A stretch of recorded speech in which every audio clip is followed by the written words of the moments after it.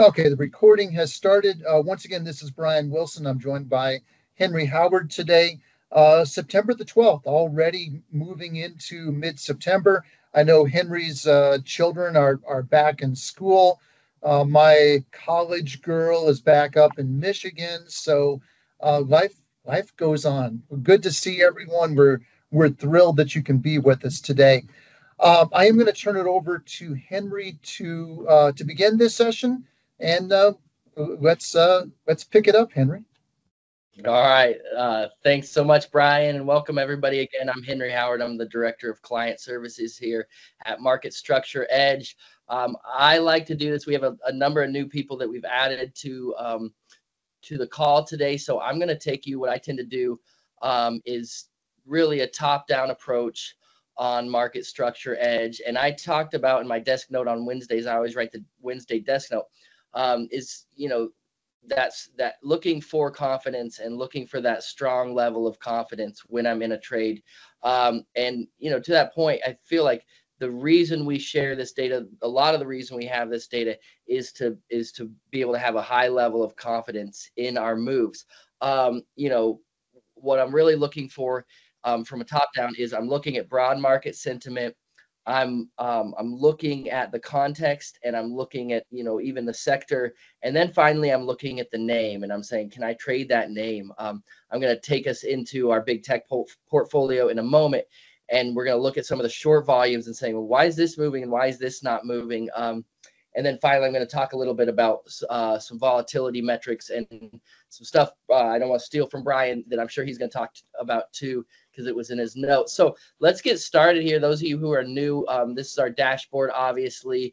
The very first thing we do is we look at broad market sentiment. So broad market sentiment is our metric. Our level base of 5 is buying and selling. Obviously, our red line is what we like to think of as sort of, overbought or nearing, I don't want to say overbought, but the probability after we get over the red line, and especially as we push into this 7 number, it's likely that we're going to have a little bit of a pullback here. And then obviously the green line, as we approach the green line, the probability of buys at the green line are very high. So that's what we're looking at. I'm looking at, this waning demand over the last few days. But also I'm looking at this short covering. I think on Wednesday we started covering some of the shorts. So to me, that short it's an indication that there's a less of a degree of risk perception in the market. So when that starts to get covered, there's higher probability that we're going to see some buying, and we're going to see maybe the dip. All of this is under the caveat of context. I mentioned our CPI, our price numbers that came out yesterday and today. So that's the first thing we look at is broad market sentiment and short volume on the as a whole. That's the S&P State Street, S&P 500. The second thing I look at is the number of components in momentum. These are default edge portfolios. Everybody has these 2 portfolios, and then these 2 portfolios, if you're coming from the IBKR side or if you're on a trial, you're only seeing these daily trading ideas. What I'm looking at in momentum and low volatility is the number of components each day. So momentum is the momentum portfolio populating with new names. That's a great indication to me that we're having an upward move, that thing's going to continue. The moment this momentum portfolio starts to wane, the power of sort of, the wind comes out of our sails. Similar to low volatility, I think I mentioned this last week, the number of companies in low volatility give us an indication of, hey, where's the money moving in? Is it moving into momentum, or is it moving into these low volatility sort of safer names? Where's that shift occurring?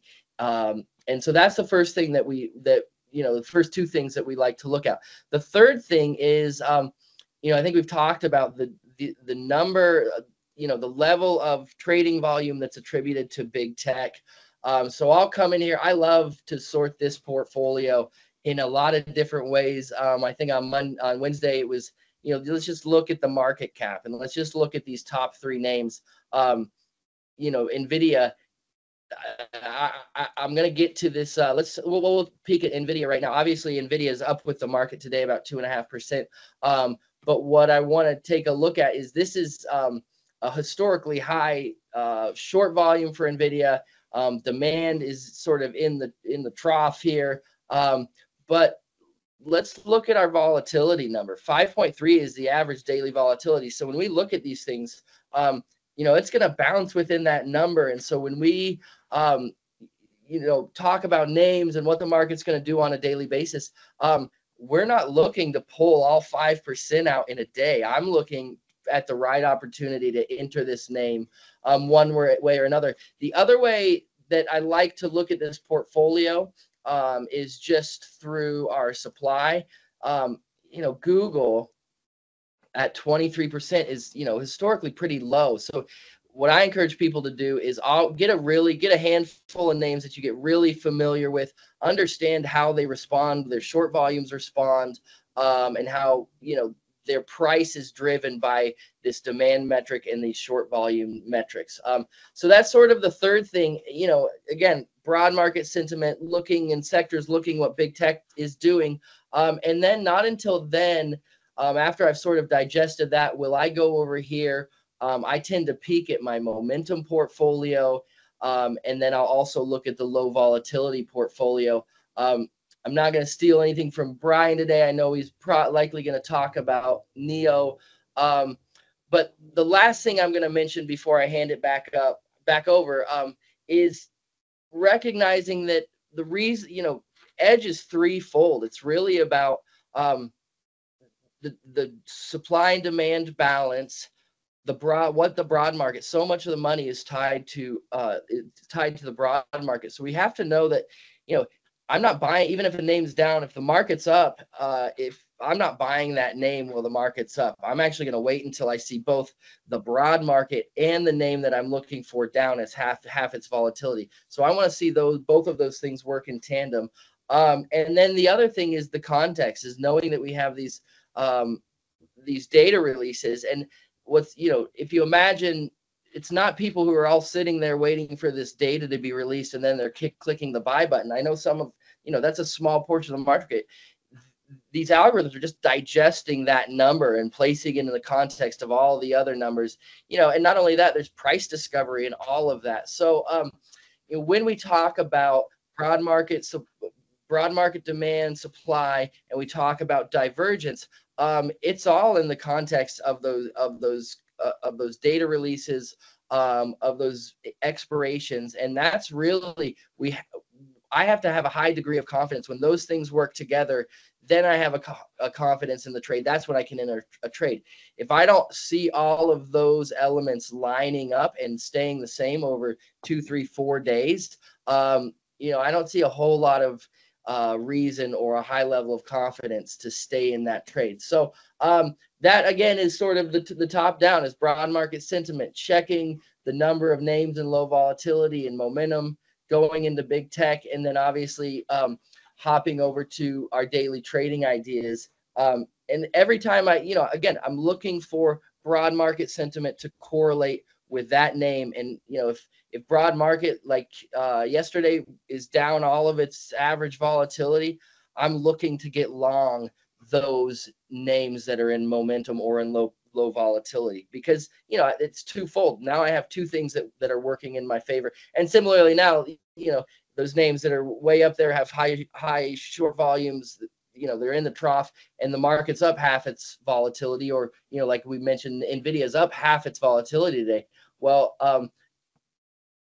might it hold that price? Yeah, maybe. But is it the probability is that it doesn't actually, it's just another price discovery, probably hang around that level for a day or two at least to see if there's any selling pressure. The last thing I'll mention is expirations. We still have a few days till expiration. So now that we've jumped over CPI, once we've jumped over these price data releases, there's not a whole lot of risk events between tomorrow and Wednesday. So there's an opportunity for the market. It's not easily scared as it is. The bias is upward. So, it gives us, 3-4 days to hold something and to look at the data. I still have some concern around some of those bigger names and the short volume and not seeing a lot of demand, but I don't know that the market cares as much about that as much as they do about the fact that there's not a lot of risk events coming up. So that's my my brief overview of what we're looking at. Happy to answer any questions. We'll get back to our broad market sentiment, and I'm going to toss it back to Brian now. Thank you very much, Henry. Quick question for you, Henry, in regards to big tech, and guys, if you ever have any questions, especially with big tech, Henry just is an expert with those names. He really tracks them well. Do you have a favorite behavior that you're looking for? Let's say that you want to go long big tech or individual names. What what's your favorite behavior in terms of perhaps consistency? Like if I see this behavior up, it's usually a pretty good signal that I can go long and there'll be some traction afterwards. Any thoughts there? Yeah, absolutely. So over here we have behaviors. Um, what I don't see, Tim mentioned it in the demo 2 weeks ago. He said fast trading just means there's prices changing rapidly. But we've seen that also in the last few days. If I'm looking for a downward move, I'm looking for a preponderance of fast traders sort of, gathering liquidity. And we'll tend to see, over 2 to 3 days, what I'll tend to see is, again, an alignment of behaviors, whether that's fast trading, which tells me that like they're gathering liquidity for a move down. And then the opposite is if I see a ton of these as passive and active, it's usually a pretty good indication to me that that whatever move is taking place is well held and will continue. Now you have to keep an eye on because it can change in a day. But if I see 90% of these as fast trading and our broad markets metric is up here, that's a pretty good indication to me that in the next few days we're going to go downward. And similarly, when we hit down here, I don't like to hold those things too long because, again, the bias is upward. We see that in the data reports today that even if inflation improves, there's just so much money that the risk isn't. To me, it's not necessarily market risk. It's inflation risk and not being able to multiply your capital. So anyways, I hope that answers the question. Yes, behavior, absolutely. But then supply, like, I'm not going after these names in the bottom, even though, NVIDIA, Apple, they're both up today, but that's just part of their natural cycle of volatility. I'm looking at Google, I'm looking at Amazon, and, having a lower supply, I don't love this demand. So I'm not really that interested. But those are, between behavior and supply, you can really dig down.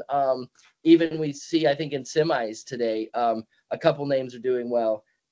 So that's another way to dig down on maybe just a little bit of a sector or and then check those behaviors. But as far as big tech, Brian, I like to see that fast trading. And it's not a little bit of fast trading or a little bit active. You're going to always have that. It's when I see all these things come into alignment together that my eyes light up. And I know that, like, even if it moves against me for a day or two, I'm still pretty confident that expirations start Wednesday.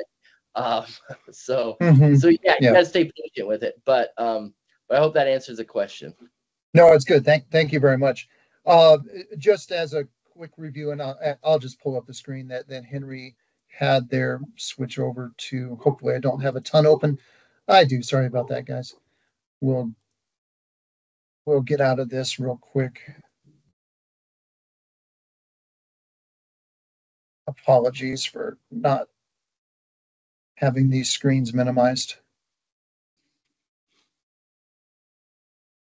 All right, what I wanted to show you was what Henry had up, just our broad market sentiment. Just as a reminder, this is usually the way that I go to it, just broad market sentiment. Just click there. You can see what's happening. Excuse me, I wanted to go to big tech. And for those that are new, 4 behaviors in the marketplace. So active money, think about investors that actually care about fundamentals. Passive money, you can think about characteristics. They are holding a name or selling a name based on characteristics. That might be for market cap, it might be for sector, it might be value or growth. Think index funds, ETFs, quant funds when you're thinking about the passive investment bucket. Risk management, the use of derivatives in the marketplace. We're measuring both listed and over the counter. So your normal things like calls and puts, but also we're going to get some of those things that are over the counter once again, like forwards and swaps. And then lastly, fast traders, they're looking to just amplify daily trends. They will often be in and out of positions on a second by second basis. So, they are the closest ones to the order routers.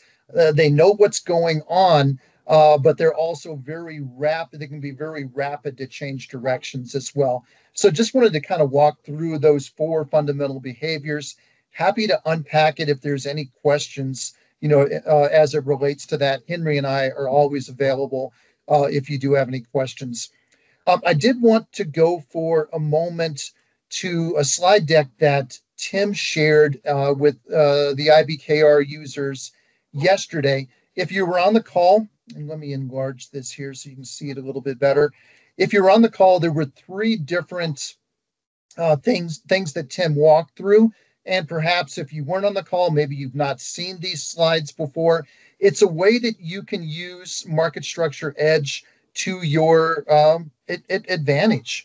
One of them is to just avoid options expirations periods. Every month, it comes on a monthly basis. I'll show you where you can go to look for the calendar here in just a moment. But the first point here is just quite simply avoiding the expirations periods. If you do so and sit out those days of expirations plus the new ones, and what we mean by that, next week is a great example. Wednesday, Thursday, Friday is the expiration cycle. You would then sit out the following Monday, which is the focus then shifts to the new series, and you would sit out the following Tuesday. That's when counterparties are balancing their books. That's what this slide is referencing right here. If you were to do that, the results year to date, S&P 500 up 15%, we're up 16%, 35 fewer trading days. So you can gain an advantage. You don't even have to be in the market by doing that. And of course, this is all historical information. Results will vary each expirations period, but this is where we're sitting at right now. The second point, and Henry showed you what this looks like from a broad market perspective. We have the green line. You can think of that as oversold conditions. We have the red line. One term that I'll sometimes use for the red line is just stretched conditions. The market is starting to get a little bit stretched. Well, here's the criteria. When demand peaks over 6 and starts to decline, you move to cash. You return when demand bottoms. So for instance, we're out of the market here. We're coming back in when demand bottoms. We're out of the market. We'll probably be coming back in fairly soon. But look at the results, up about 20%, beating the benchmark by 21% in 28 fewer days. So once again, these are just ways that you can use it in terms of just tweaking your portfolios. Great ways to use edge data. Here's one additional one. You can add a short tactic, to what you're doing here. If we were to do this, there were 4 opportunities this year. We're looking at demand peaking over 6, and we're looking at supply rising. You can see what this looked like here, March and April and May, and then once again here in August to September. Now, this is using leverage, which can be very risky. It's using instruments such as SPXU, SPXL. One is the long, one is the short. But this boosts performance by 18%, total returns of 39%. So once again, avoiding expirations periods, using the red and green lines to your advantage, and adding a short tactic. Let me show you what this looks like if we want to look at the expirations periods. So just go to resources and go to expirations calendar, and you'll get the calendar for this year. This is what we're looking at for next week. We would be avoiding the 18th, 19th, and 20th. And then if you're using that tactic, you would also avoid the next 2 days. The 23rd is when the focus would shift to the October series, and the 24th is when the big banks and brokers would be balancing their books. So that was the three strategies that Tim covered yesterday. I'll stop screen sharing for just a moment. Do we have any questions that have come in so far about either that info yet? If not, I'll go ahead and shift to my next point. Don't see any questions, so we'll go ahead and unpack the next item. It's actually an item that we don't talk about too often. Think of it as a tool in your tool belt. I'll go ahead and share my screen before I forget to go there. And what I wanted to talk about for just a moment was actually just trading volumes. Um, Trading volumes, of course, are different according to what type of behavior is making up the volume. I pulled up Neo. There's a reason to my madness. I bought it yesterday, made about 2% on it. I was looking at it this morning, and it was down 7% early trading. And I was trying to figure out, do I want to buy this name yet or not? Now it's down almost all of its volatility on the day that's normally a really good buying opportunity. I was a little hesitant this morning. The reason why is volume had really spiked early in the morning. So, for instance, the last couple of days, we've had about 50 million shares trading. I forget the exact number, but I think it was like 20 million in the first 20 or 30 minutes. So it was heavy volume on a down day. And I was like, you know what? I don't see any news, but something just doesn't seem right. When you get heavy volume on a down day, I'm gonna take my time with those types of names. Let me give you another example with Nvidia yesterday. Uh, look at the volumes by the end of the day. Look at where Nvidia had recently been. So 440 million shares. Big upside. It was up about 8% by day's end, much greater than its normal intraday volatility. Well, would you short that? Would you buy a put on that? Once again, volumes were extreme. Sometimes when you see extreme volumes, it can be a signal to us that, hey, maybe we want to take our time, with this name. So it's just a consideration. It's something else to add to our tool belt. If I see normal, what I consider to be normal trading volumes, but like for instance, Nvidia yesterday on a normal trading volume day, it was up 8%. I didn't see any news in the name. I might short that name.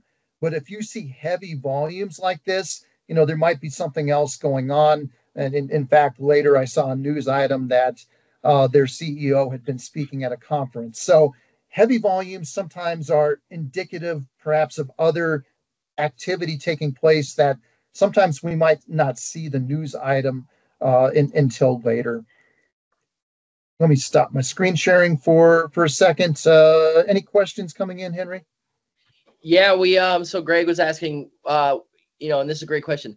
So sitting, whether you're sitting out those expiration periods, or if you're actually using a levered instrument, are you getting out using an ETF or some sort of index, or are you using a name? And I almost just said it immediately is I have my preference, and then I'll let you say what you think, Brian. Sure.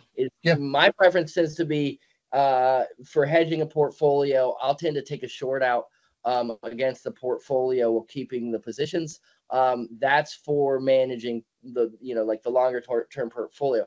if I'm trading an individual name, I'm dialing down, like I said, top down to find that individual name that has a higher probability. So I tend to trade the names and then hedge using the index. So I don't know if that's the same for you, or excuse me. Yeah, I tend to continue to buy the names in our from our trading ideas. And, unless we're in the middle of expirations, a lot of times I'll kind of take a back seat during that time frame. But our names are great names. There's a reason that that they're recommended. It's because they've had really good performance over the last 2 to 3 months. Greg, specifically to your question, uh, what will I do when sentiment does, rise above those levels? If I get a good feel, and let me share with you what I mean by a good feel. Go back to screen sharing, and we'll go back to Broadmark, our dashboard. So this time frame in here, so sentiment had peaked, sentiment was moving lower, and short volumes were high. That's a really good time to short the broad market. It's a condition of convergence. So in other words, demand is slipping, short volumes are high. So a condition of convergence right there. What we're tracking right now, I would call it a battleground. So sentiment is continuing to slip, but short volumes are moving the other direction. So the market right now is battling for direction. It's not the same type of market, and it's a market where it's a little harder to predict on a daily basis because of these conditions. And as you've seen the last 2 to 3 days, the market has been vacillating in early trading, and then it had recently has been finding direction, kind of that midday activity. I pointed this out in the note this morning in terms of big tech. What have we been tracking with the market as it's starting to find its feet a little bit? Well, right in the middle of broad market weakness, and this is the SPY on this side. Look at the broad market. I think that was like 1.7% declines. That was last Friday. As the broad market declined, look at what happened on the other side with big tech. It did absolutely nothing. So, in other words, demand stopped falling for big tech. Part of the reason that we track this portfolio again is it's about a third from a market cap weighting. It's about roughly 1/3 of the S&P 500. So as big tech stabilizes, that tends to have a stabilizing effect on the market, and you combine both sentiment stabilizing for big tech and the fact that short volumes have been getting covered. I think that speaks into part of the rally, that we've been having here during the last few days. That's a great point. I think of what we saw in the both the last two drawdowns is, and if you pull up your broad market sentiment look again, and Brian, I think you can touch on this a little bit more, is month end expirations. Is the last 2 months what we've seen is an offloading at month end expirations. And so what we're Yeah. seeing in those dips, but also what we're seeing in those dips is the next series, and even up until this next week's expirations, what we're seeing is that those expirations and those options become really inexpensive, and so that preponderance of volume and movement that's tied to derivatives. And so the moment those derivative instruments become inexpensive, what we're seeing is everybody's happy to scoop those up, and that's pushing us higher. It's just when it runs out at expiration, what we're seeing is, it'll get scooped up, and then it's next expirations, everybody's offloading, getting back to cash. And then, but again, it's a cycle of those derivative instruments, but get really, really, and those time valued instruments get really inexpensive. And so I think that's helping drive a lot of that. But do you want to talk a little bit more about that, Brian, or About the derivatives or like the time to expiration? Yeah, about the derivatives and Yeah. and specifically about month end, and what we've been seeing at month end. Normally, something that we've been tracking is normally we expect to see inflows on at the beginning of the month. What we've seen the last 2 months is the opposite. Is it's been this opportunity for people to sort of, the options have expired, they've gone to cash day Right. one of the month, and but in the same token, then those derivative instruments get really inexpensive for the next month, and I think that's some of what we're seeing each time the dip keeps getting bought because those instruments become really inexpensive. No, I mean you're absolutely right. And what we're describing, and I have the calendar up again, we are describing monthly cycles in the market. And it's not really something that many people track or pay attention to. I'm a former buy side trader. To be honest, I didn't really track it when I was in the business. You would hear fleeting mentions of it on CNBC or whatever. It's just not something that gets very much traction. But look from a broad market perspective, extreme weakness the first part of September. As we move into this week, we're getting closer to expiration. So, here was the expiration cycle. The focus would have shifted to the September cycle, August 19th. So we're getting closer to expirations. Once again, everything's getting very inexpensive the closer we get, especially if you would have picked up call contracts back here. The whole market is for sale. Those call contracts become very inexpensive as we move into this week. Big tech starts to rally. Everyone scoops up inexpensive rights to shares. And then you have a few days until we, actually get to expirations itself. Henry had mentioned the end of month activity. That's right here on the 30th. It'll be the 30th for September as well. Uh, Everyone's truing up relative to passive models. It's a CBOE contract. I believe it was 2014, if I remember right, when it was instituted. But it gives big money managers an opportunity to true up portfolios without having to buy all the underlying instruments. So think about what's happening during a course of a given trading month. Are people overweight tech? Are they underweight tech? Are they overweight energy? Are they underweight energy? You're going to see those trends playing out at the end of the month. And to the point that Henry made, it's only been 2 months here. We'll have to track if this continues. But the last couple of months, the market's been extremely weak at the beginning of the month.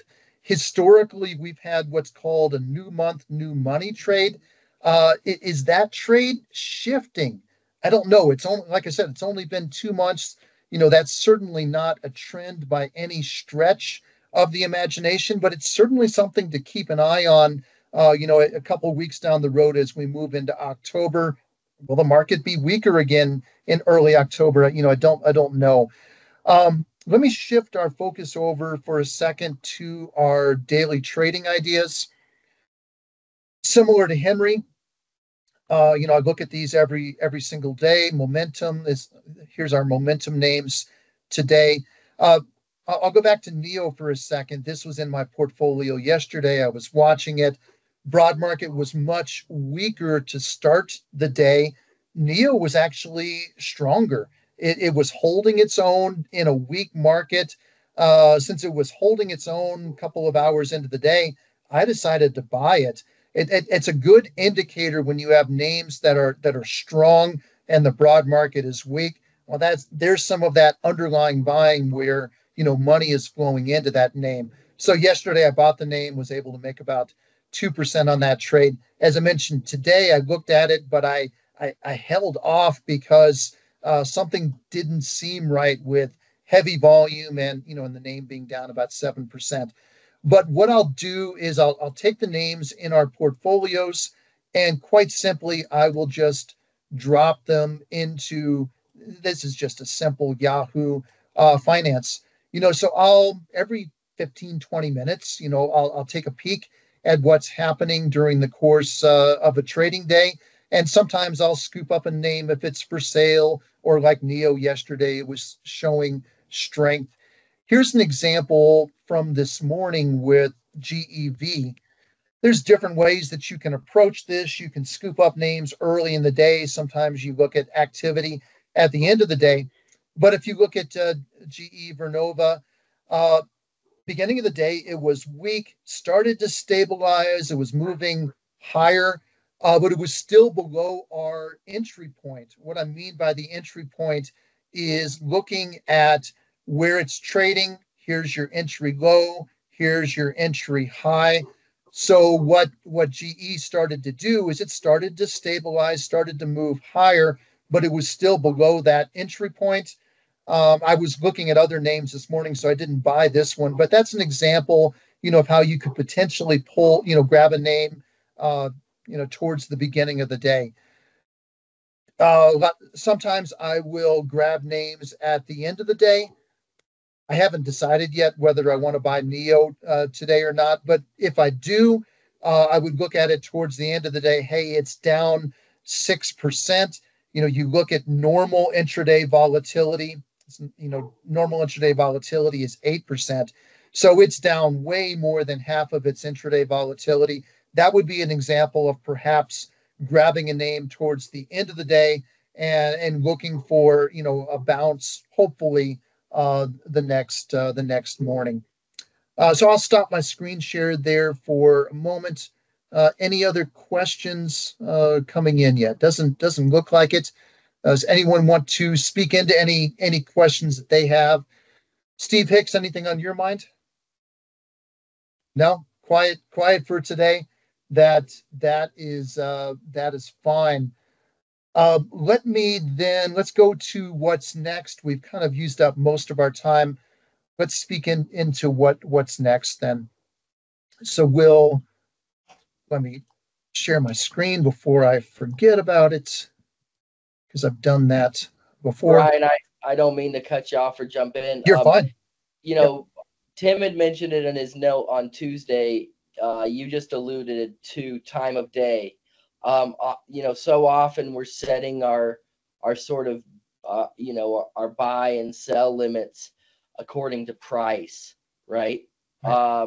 Can you talk about sort of index tracking at especially at the close and at the open, and how that might inform some of our decisions, as far as my understanding is at the end of every day we have to track these things, and these index are trying to get as close to the midpoint price, and even on certain days they're trying to catch up, so we see this buying pressure to maintain the price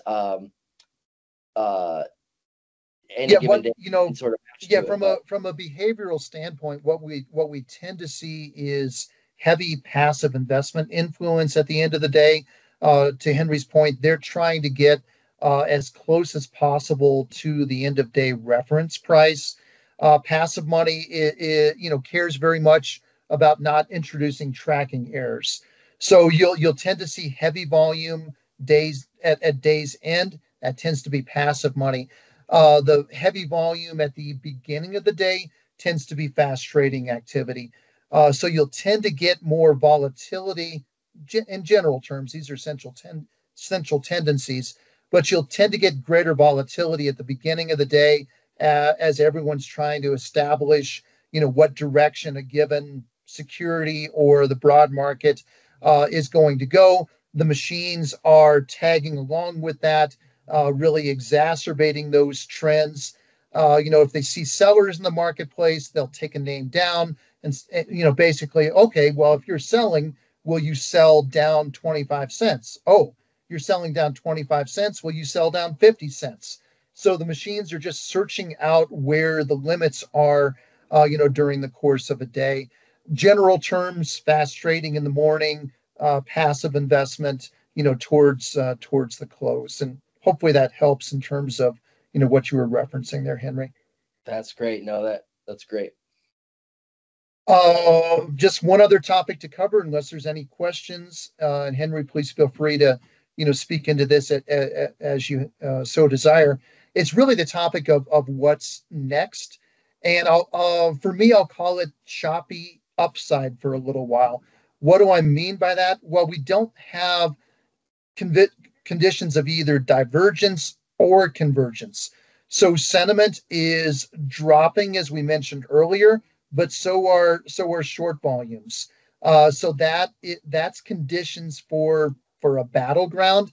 Even though we've been getting upside the last few days, I would be surprised if we continue to get upside every single day into expirations next week. I would be shocked by that. Now, maybe it does occur, but once again, when you get differing conditions, it tends to be battleground conditions.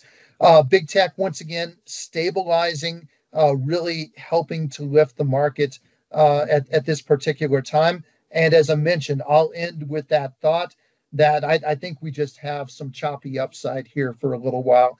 And what I mean by choppy upside, just back and forth activity. I think the trend line probably points higher, but I don't know if we, once again, have upside every single day into expirations. Uh, Brian, I have one more. We had yeah, one more question in the chat. I have LLY pulled up, and okay. the question is specific. I'll start with a caveat. This is not a name that I trade personally. That I'm totally, I'm familiar with it.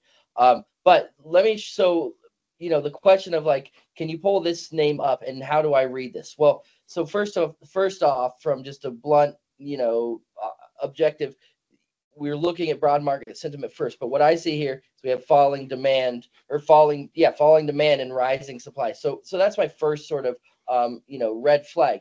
What I'm going to do next is I'm going to go in here, and I don't know if everybody knows that this is a function of edge.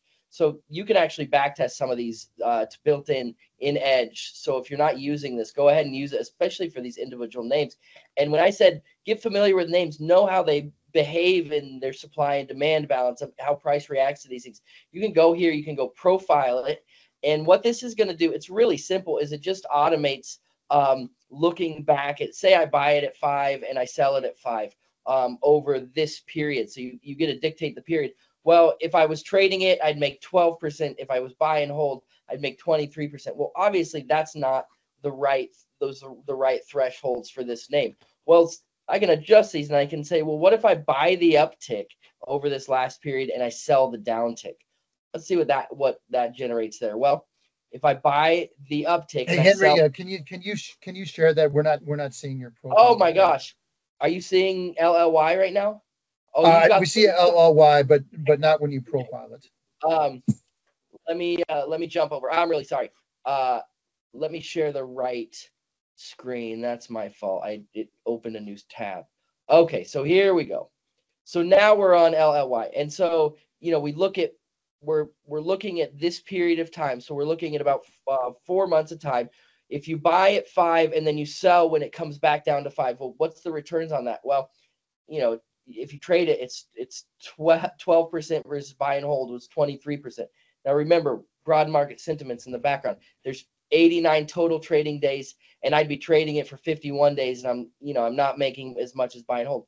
Well, what, for example, if I buy the uptick and then I sell the downtick? So the moment it flattens out and it starts going back up, I buy it. The moment it starts to go down, I sell it. Well, let's generate that. We can see, well, buy and hold is 23%, trading it's 21%. Well, I'm only holding it for 44 days versus twice as much. So imagine making as much money in half the amount of time is a really good thing. So to that point, on LLY, obviously, going back to the general name of LLY, falling demand, rising supply is never a great thing. What we like to see is sort of the opposite of this, but you can go and you can profile different things. You can change, obviously, you can change the time period, all that sort of stuff, and really that gives you a familiarity. It's really calculating the visual aspect of this graph here, but it's pulling it. You can pull the time frame back and say, well, how did it respond? And what I think we're probably going to see is like, well, if you bought the uptick in the last 3 months and then you sold here, yeah, you made pretty good money, and you missed out this downside. Well, what about here? Well, you buy the uptick sell the downtick, you're doing pretty good. You know, it's still above 5. So you can move that back and forth. But it gives you an idea, that profiler gives you an idea of how it operates. But I think we're over time now. Sorry, Brian. No, you're fine. And just one last question that came in regards to that. Yes, central tendency would say that you would short that name, given the setup today. Uh, Keep in mind, we are very close going into expirations, so it may or may not work. But falling demand, increasing supply, that is a name that you would short. So we have taken up more than enough of your time. Thank you for your attention today. As always, we're available for any questions. We really appreciate you joining us for today's seminar. Thank you so much, everyone. Hope you have a great rest of the day.